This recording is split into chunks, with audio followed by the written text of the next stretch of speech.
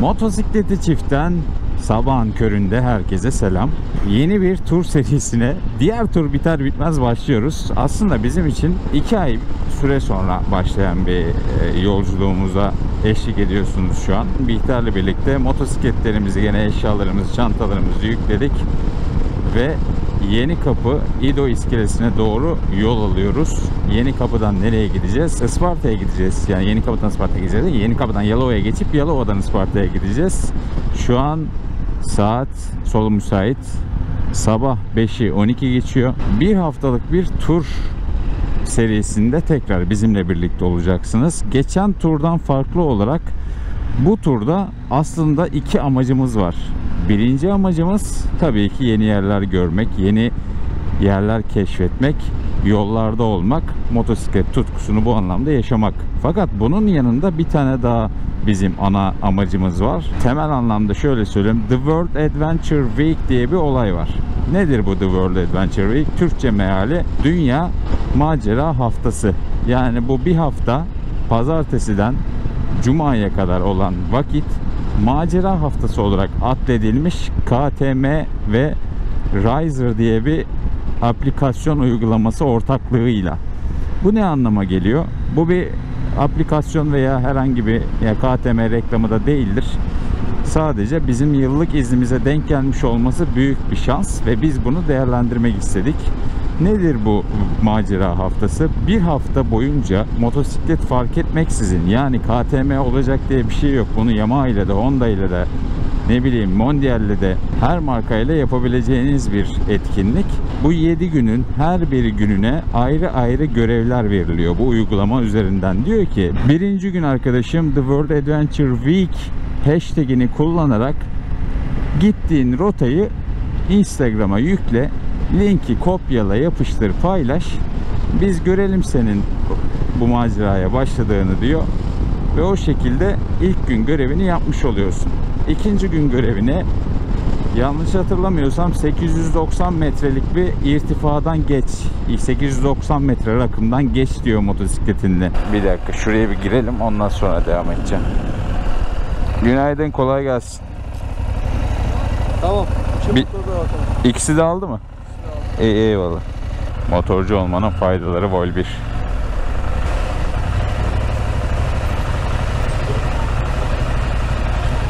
Hadi canım. Basıldık. Gizli gidiyorduk ya. Abi bu kadar da bulunmaz ya. Ay. Ne haber abi, nasılsın? Isparta'ya. Isparta, oradan Toroslar. Demek ki neymiş, erken kalkan yol alıyor. Aynen öyle. Tabi canım, yani tam güzel saatler, böyle hava yeni aydınlanıyor falan. Gördüğünüz gibi Riser App dediğim uygulama bu. Kesinlikle bunun bir reklamını yapmıyorum şu an. Amacımız size meramımızı anlatmak. Bu şekilde bu arkadaş bizim rotamızı kaydedecek. 7 gün boyunca dediğim gibi farklı farklı challenge'lar olacak. İşte ikinci gün 890 metre rakımdan geç. Üçüncü gün KTM'de bir çekim yap. Dördüncü gün 1290 metreye çık. Beşinci gün falan filan. Ya bunlardan sonra bahsederiz. Hani bunları da aslında bir kendimizle bir yarış halinde olarak yapmış olmak bizim için ayrı bir keyif. Yenikapı'da İdo iskelesinde bir İstanbul sabahı. Sabah erken yola çıkmak harika bir şey ya. Evet, tur nasıl başlamalıydı? Bu tura da mı böyle başlayacağız? Böyle mi yani? Böyle mi olacak ha? Ne yapalım, yiyorsun canım? Ara sıra gidip motorları kontrol ediyorum. Hobi olarak. Bir şey olmaz. Sallanıyor gibi geliyor baksana. Biz 1,5 saat bu şekilde sohbet muhabbet. Zafer'i de bulduk. Sohbet arkadaşımız da var. Kahvesi de var. Mis gibi. Biz 1,5 saat burada takılacağız böyle. Sonra yolda devam ederiz. Bihter de yemeğe devam eder bu arada. Şaka. Bu tur yapmayacağım. Üstüne yüklenmeyeceğim. Yalova'ya geldik. Yaklaşık 1,5 saat mi sürdü? Kaçta? 5.30'da çıktık. Şu an saat 7. Aynen. 1,5 saatlik bir feribot yolculuğunun ardından şu an Yalova'dayız. Feribotta sevgili Zafer'le karşılaştık. O da 390 Adventure ile bir tura çıkmış. O da Urla'ya gidecek, İzmir'e gidecek. Orhan Gazi'ye kadar birlikte süreceğiz. Güzel bir rastlantı oldu. Sohbet muhabbet ettik. Nasıl yaparız, nasıl ederiz bu etkinliği diye konuştuk. Ondan sonra şu an ayrılış vakti. Valeder Hoca arkadaşımız, o da 41. 41 neresiydi ya?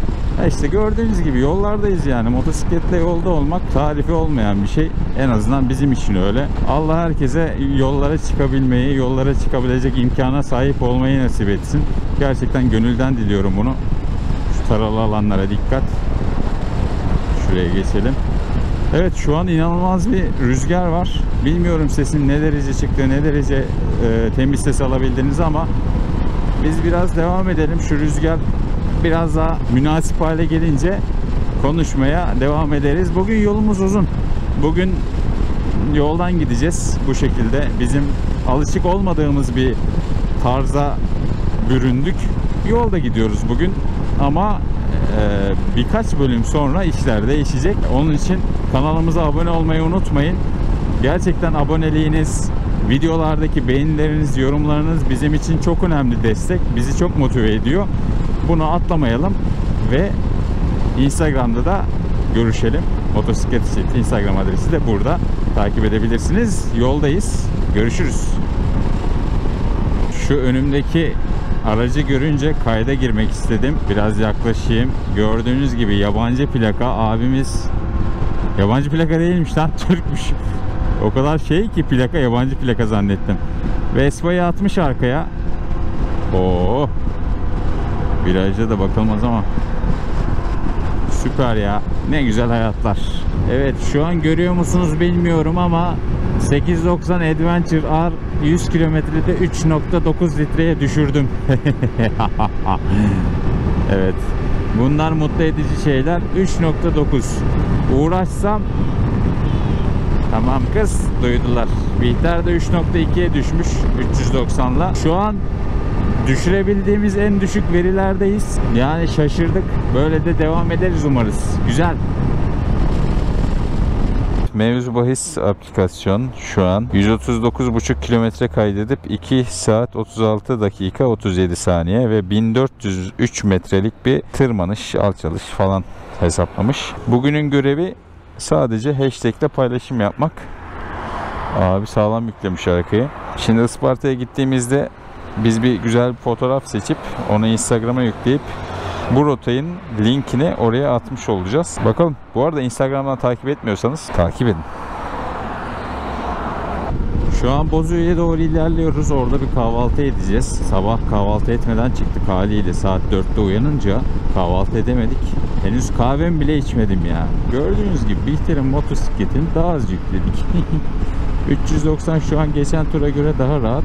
Neden? Çünkü bir tane çanta eksilttik. Diğerleri de biraz daha hafif. Şu çanta biraz daha küçük falan. Yani Toroslarda bizi yüklerin yormaması gerekiyordu.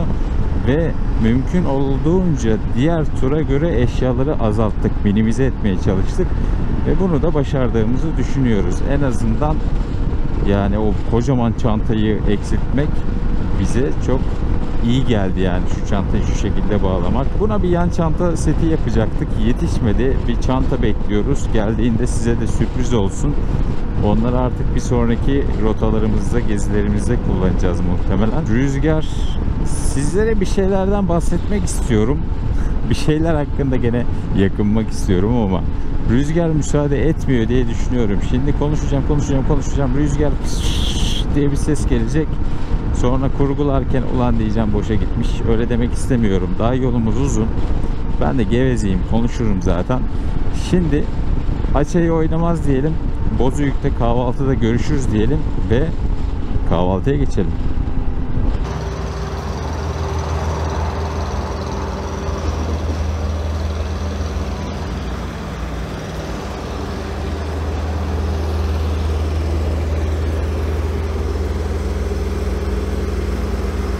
Uyuma. Uyanmayacağım. Bozüyük'teyiz. Burada motosikletlerimizi buraya çektik. Tam da sevkiyat geldi, biz geldik falan filan. Burası bu rotayı kullananların bildiği bir mola mekanıdır. Karşı tarafta bir sürü böyle gene ikballer, köfteci ustalar vesaireler, AVM'ler, benzinlikler, bir şeyler var. McDonald's'ı var. Yani Canımız ne çekiyordu sabah biz sabah? kahve içmedik sabahtan beri. Uyanamayız yoksa. Şu var ya, şu nimet şu. Ben kapağını Onsuz açıyorum ki hem sıcak içemiyorum hem de şununla içemiyorum ya. Çok Ya saçma biz bir şey. çekim yapıyoruz ya, çalıştırın abi. Aynen öyle. Neyse, herkes işini yapıyor. Hadi yiyelim bir Biz şeyler. kahvaltımızı edelim. Daha sonra yola çıkmadan konuşuruz bir daha. Oh. Kahvaltımızı ettik. Kahvemizi içtik. Ayıldık. Güneş yerinde. Her şey yolunda. Hava ısındı. Montumu giydim. Çantam hazır. Interkomu açmadım. Interkomu açacağım. Önce bunun kontağını açmam lazım. Bunun kontağını açtım. Çünkü bir bağlantı sorunu oluyor. Telefon motora bağlı. Interkom telefona bağlı. Yani telefon motosikletle interkom arasında bir köprü görevi gördüğü için önce motorun kontağını açıp telefonu motosiklete bağlayıp daha sonra interkomu telefona bağlamam gerekiyor ki interkomdan gelen sesleri alabileyim. Yani bu da böyle bir detay. Tamam, ben bağlandım. Ben bağlı kalacağım zaten. Sen benim dinlediğim müzikleri falan görürsün, orada değiştirme müziklerimi ha. Sakın. Müziklerimi oynama. Ben buradan... Bu ne lan? Burada sinek ölmüş. Orada sinek mi ölür ya? Neyse. Ben 390'a geçiyorum. Yolun geri kalanında 390'a devam edeceğim. Isparta'ya kadar. İteyim ben seni.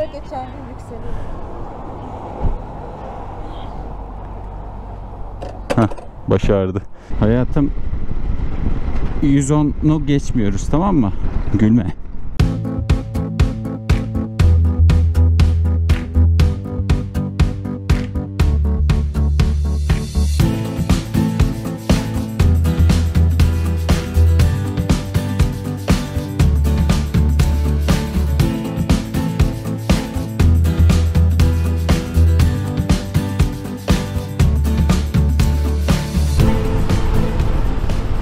Bihter diyor ki o kadar rahat ki şuraya bağdaş kurup çay kahve içerim ben bunda. Bu turda uzun yolda 890 Bihter'de olacak. Çünkü benim canım eşim rahat gitsin. Rahat gitsin o. Ben bununla gideceğim. Rahatsız gideceğim. Ne var be? Dağda alırım. Dağda alacağım. Nerede bu radar ya? Bitse de gitsek. Bu arada yavaş gidince daha iyi olmuyor mu? Kaç derece şu an? Bunda yok. Kaç derece? Dur bakayım. 24. 23 mü? Tuhla tutturamadım. Bir derece de eldivenden dolayı. A few moments later. Evet, çılgınca rüzgar varken kayda girmek istedim çünkü yolda kalırsak bu anı kaydetmek istiyoruz. Burada bu daha gider.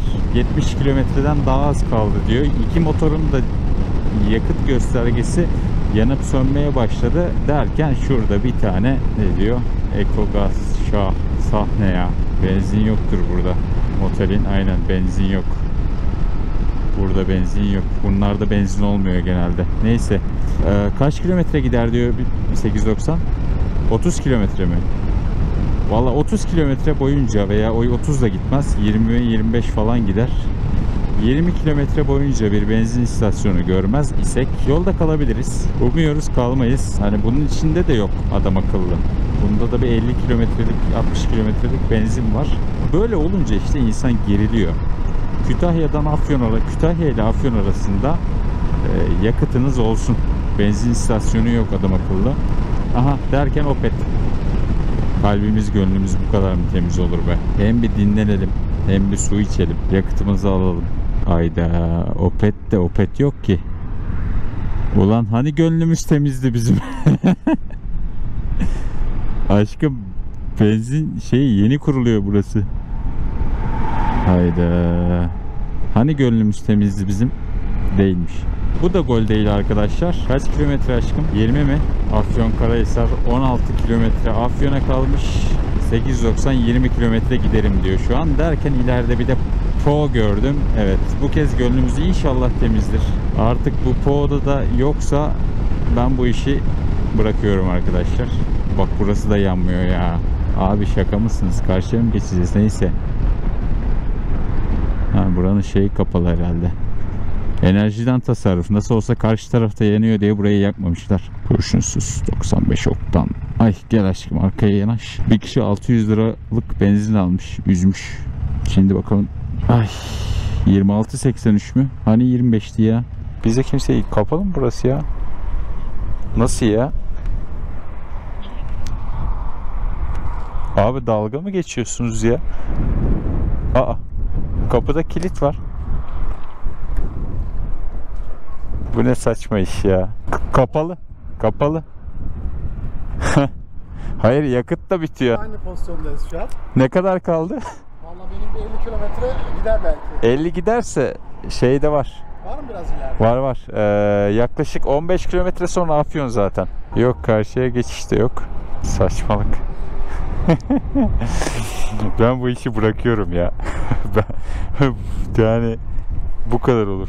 Gideceğiz artık, yapacak bir şey yok. Yani bidonla alınır da gerek yok. Neyse. Aynen orada artık. Hadi görüşürüz. 8.90'ı sen al. Niye? Ya niye bana? Allah Allah. Bak beni 8.90'a yolluyor yolda kalırsam diye. Aa. Bu nasıl bir olay ya? İnanabiliyor musun? Vallahi bir şey söyleyeyim. Anlatsam inanmazlar ha. Sesim falan kısılıyor. Korkudan sesim kısılıyor. Vallahi hayırlısı.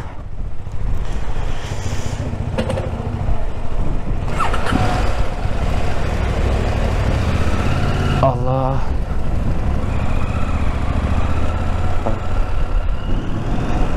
Yolda kalırsa o abi de yolda kalacak kesin. Ben de aynı durumdayım dedi. Kütahya'dan beri benzin istasyonu yok yani. Böyle bir şey olabilir mi? Kaç kilometredir yollardayız yani. İnsanlar yolda kalır böyle. Neyse bakalım artık göreceğiz nerede var nerede yok. Şu an 20 kilometreye düştü. Hala benzinlik yok. Afyon 16-17 kilometre kaldı diyordu. Hadi şimdi 10 kilometre kalmış olsun. Hayırlısı. A few moments later. Nihayet şu Kolaylı'ya geldik. 20 kilometre kalmıştı.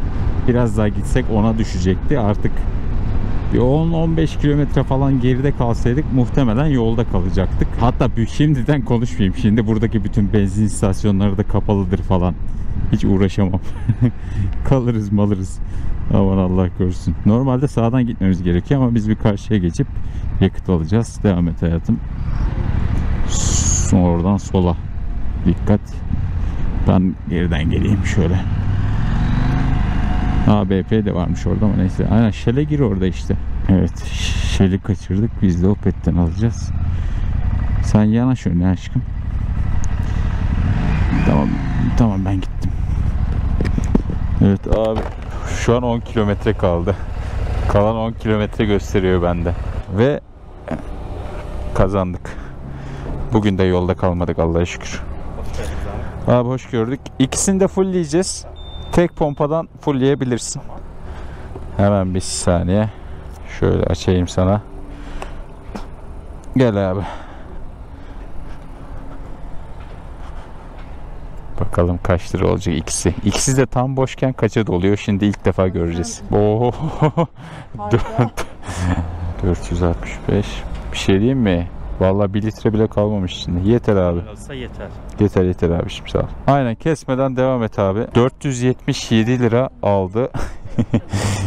890 harika. 560 630 640 648 690 McDonald's İkbal. Sucuk mu yiyelim? Sucuk yiyelim.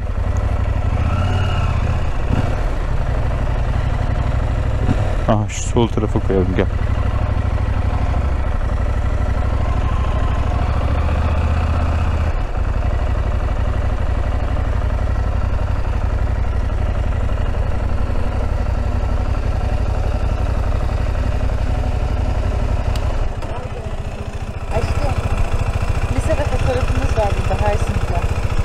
Değil mi? Evet burada lise değil kız üniversite. Üniversite döneminde Ankara'dan bir motosiklet almıştık Bihter'le. Tek motor Haysung GTR 250. Yani bilmeyenler için görselini bıraktım şuraya. Tam da şurada bir yerde fotoğrafımız vardı. Haysung GTR 250 ile onun anısını yad ediyoruz şu an. Kim derdi ki bugün bu şekilde bir şey olacak, değil mi? Hadi şimdi bir şunu takalım. Şimdi bir tuvalete gidelim. Bir sucuk yiyelim ya. Tuvalete gidelim. Sucuk yiyelim. Şunu alalım. Bu mutsuzluğun resmi. Ama Dur, mutluluğun resmi şurada da var bir tane, bakayım. Şu ileride bir mutluluğun resmi var. Mutluluğun resminden mutsuzluğun resmine geçerken mutluluğun hazzına getirdim size. Afyon'da sucuk. Bak. İnşallah tok bak. İnşallah toksunuzdur. Şu an bitmeyen bir yoldan geldik. evet, bu Kütahya ve Kütahya ve Afyon arası. Bu yol bitmiyor, aşırı rüzgar oluyor, dümdüz git bitmiyor ve beni deli ediyor. Bıktım. Şu yolu hiç Gerçekten. sevmiyorum. Niye 890'ı verdik bir de o kadar? Onunla da mı? Yine de yani. Biz şu an Kütahya'dan Afyon'a geldik. Burada aynen Kütahya. Biz bunu biraz kullanırız. Isparta'ya az kaldı. 150 kilometre mi? Bilmiyorum. Onu Öyle bile bir unuttum. şey. Açlıktan şeyden onu bile 2 unuttum. saat falan ya. Yolda kalıyorduk ya. Korktuk. Kalmadık ama. Sucuklarımızı yiyelim. Direkt çok vakit kaybetmeden memlekete doğru yola devam Hani edeceğiz. sağlıklı beslenecektik. Sağlıklı sucuk, et, protein. Bu sağlıklı beslenme konusunu başka bir bölümde konuşmak istiyorum. Hadi konuş. Neymiş sağlıklı beslenme? Ama şimdi sucuklar sorur. Sucuk soğumasın. Sucuk soğumasın. Ama sordun bir kere. Yani sağlıklı beslenme derken çok kötü beslenmemiş oluyorum dikkat etmeye çalıştıkça. Hani böyle özellikle yolculukta o kadar önemli ki yağlı yemediğinde bak şimdi. Bak ama gerçekten yağlı yemezsen, protein, vitamin, böyle mineral, sebze ağırlıklı, meyve ağırlıklı beslenirsen, şekerini aynı oynatmazsan, mideni çok şişirmezsen çok sağlıklı, çok dinç hissedersin. Şu söylediklerim şu an şuradan girdi, şuradan çıktı. Üstüne bir de kola içiyorsun. Ben en azından kola içmiyorum. Ama bak gerçekten dikkat etsen aslında daha dinç, daha sağlıklı, hafif hissedersin. Algın daha açık olur. Ben niye hafif hissedeyim ya? Ağır Bak hissedeceğim işte. Isparta'ya yaklaştık ya, bu adam artık iflah olmaz. Siz bir de Isparta'da görün. ben. Niye? Hep İzmir'e mi gideceğiz? Hep İzmir'e gidince sen mi şımaracaksın? Vururum sana. Ha. Kapat hadi, sucuk yiyeceğim ben.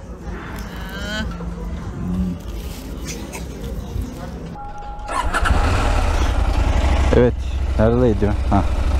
İnsanın bir eşi olmalı. Kurban olurum ben. Ha.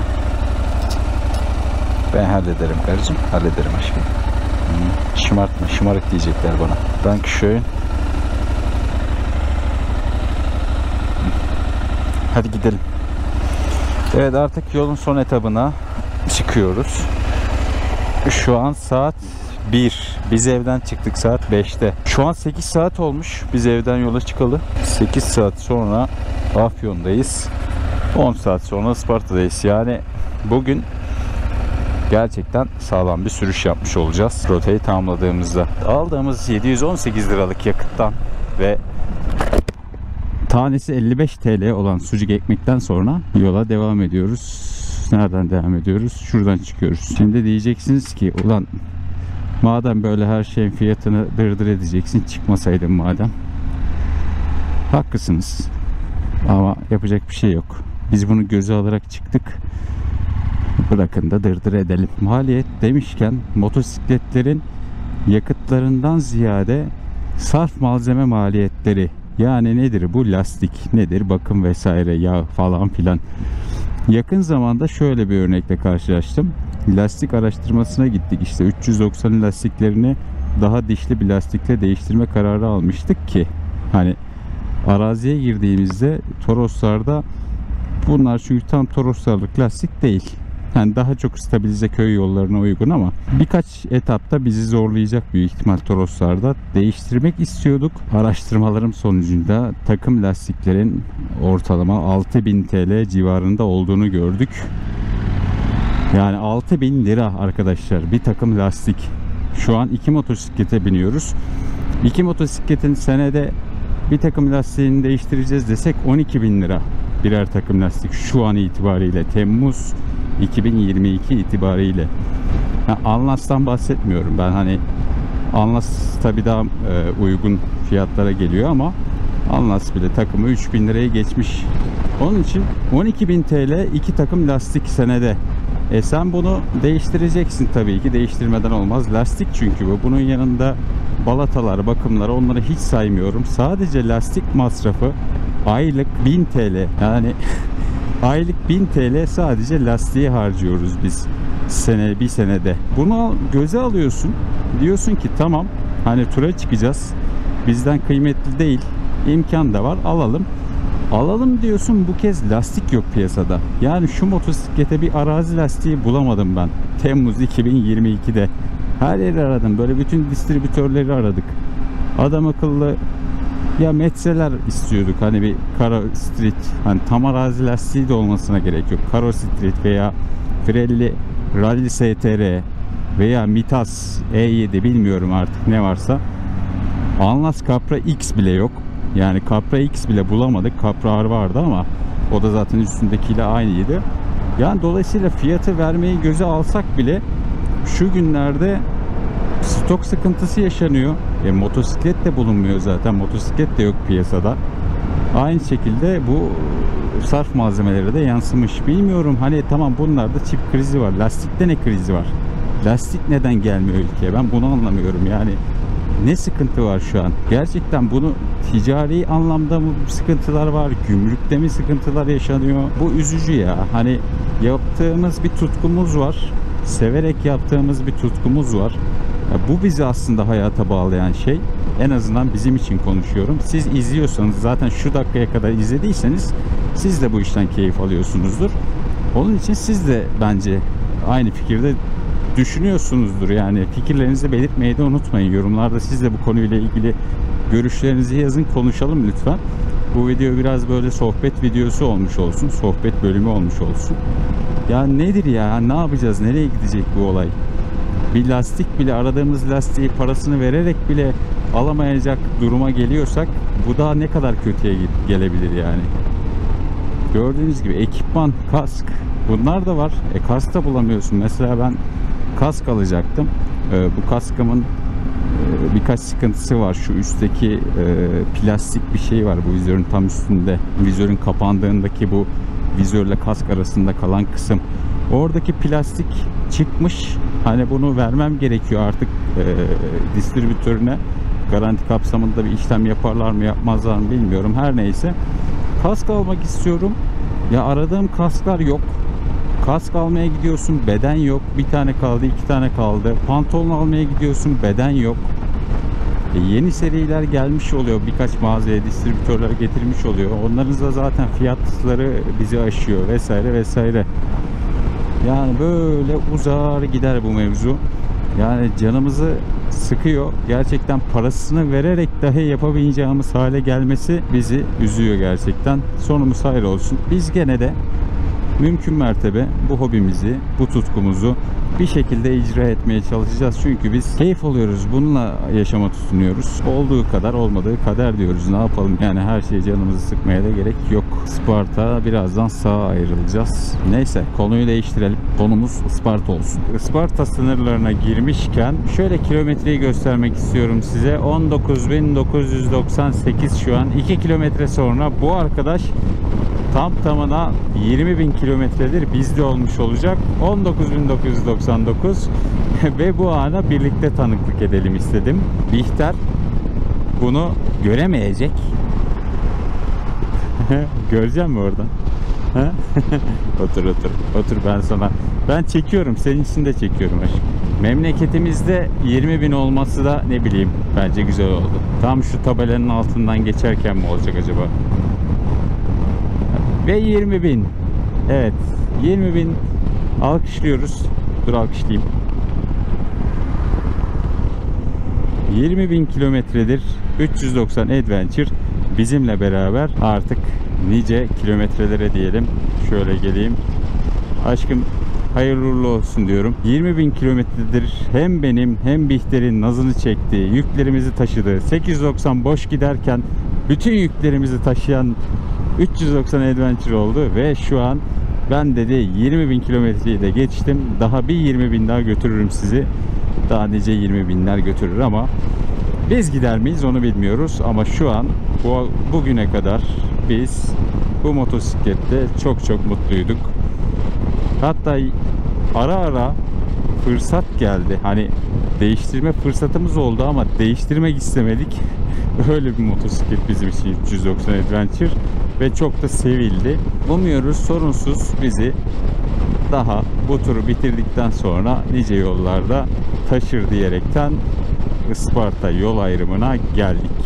Hatırlarsınız Bihter İzmir'e vardığında memleketimde memleketim demişti geçen turda. Şimdi sıra bende. Memleketim. Ne günlerimiz geçti bu virajda be. Ah. Isparta'da bugün annemin yanında kalacağız. O Isparta'da yaşıyor. Bir gün onda kalacağız. Bize börekler yaptı, yemekler yaptı. Şu an bizi bekliyor. Bir gün önceden siparişlerimizi aldı anacığızım sağ olsun. Hem onların bayramını kutlamış olacağız. Abimleri göreceğiz, annemleri göreceğiz.